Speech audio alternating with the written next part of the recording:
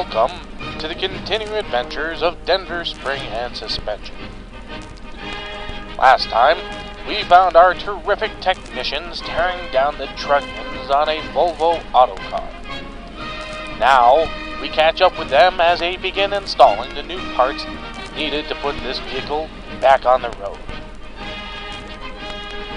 With the new bolster springs being installed, this truck will be able to drive down the road without giving its driver any back problems. Now we see the technicians installing the bushings and seals. It's a two-man job to install the springs and the trunnion. Now all that's left is to put the other side of the nylon bushings in, install the thrust washer, and make sure everything is nice and snug.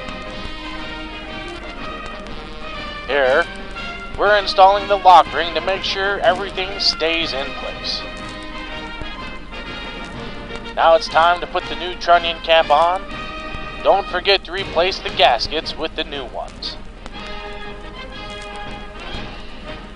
With the new bolster springs in place, our technicians reconnect the tapered leaf springs. This takes some finesse.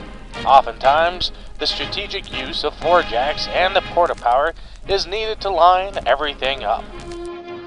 Maneuvering components that are hundreds, if not thousands of pounds into their proper positions takes patience and precision. Now, it's time to button this bad boy up. While this truck is meant to do some heavy moving, it can now do so with a little bit more ease with the new bolster springs installed and the trunnion repaired. Watch out, boys. Here comes the boss. Looks like she needs to discuss some of the finer points of running a business. Make sure you dot your I's and cross your T's.